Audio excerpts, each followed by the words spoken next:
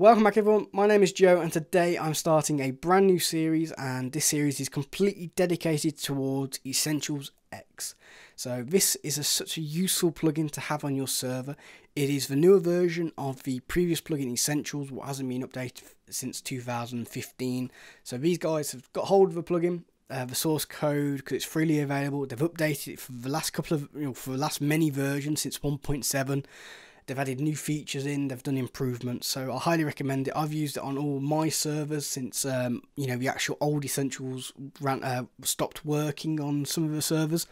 So it's a very useful plugin. So over this course of this series, I will be going in deep in certain parts of the config, commands and so on. And if you guys want to recommend anything, please just leave a comment saying such as, can you explain the AFK system, let's say, and so on. So then, the first video is actually how to install the plugin onto your server. So you want to go down to the description, click on the Spigot link, and once you're on this page, you want to click on this big green download button, or greeny blue download button, and this will take you to the build page where they release all their updates. So as you see here, they've actually released an update today, so they update the plugin quite often. So we're going to click on the latest updates. And as you see here, they fixed the problem with, clearing inventory, so they're constantly updating it.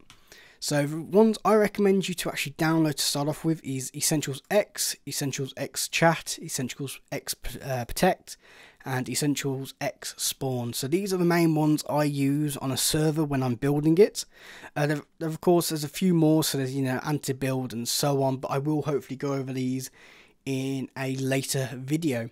So then, also, the plugin does recommend you will need Vault if you want to use, if you want to change up chats, groups and stuff like this. This is if you're running a permissions plugin. So I just recommend you have Vault anyway. So there'll also be a link down below to get this plugin. So we're just going to click download. Wait for it to connect. There we go. So we have downloaded it. So now we need to put these into the actual server. So make sure you get your server all here. So we're going to go to the plugins. It's currently empty, and we're just going to drop and drag these plugins in here just like that. So now we're going to start the server up.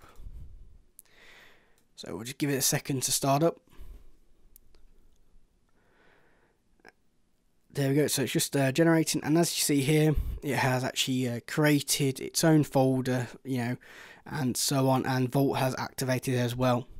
So now if we actually go back into plugins, you'll see we've actually got a couple more folders. So the main one we're going to be focusing on over this series is Essentials, and as you see here, there's config, items, kits, and so on. Even there's a warp folder when you actually set warps. So then, hopefully this tutorial has helped you get started. So then, that is the tutorial. It is very short, and this is what I'm planning to do, have lots of little short videos in a playlist. So hope you guys have liked it. Make sure you subscribe, like, favourite. I don't think there's actually favourite anymore. So make sure you go and follow me on Twitter. There we go. But anyway guys, thanks a lot. I'll see you next time in the next video. Goodbye.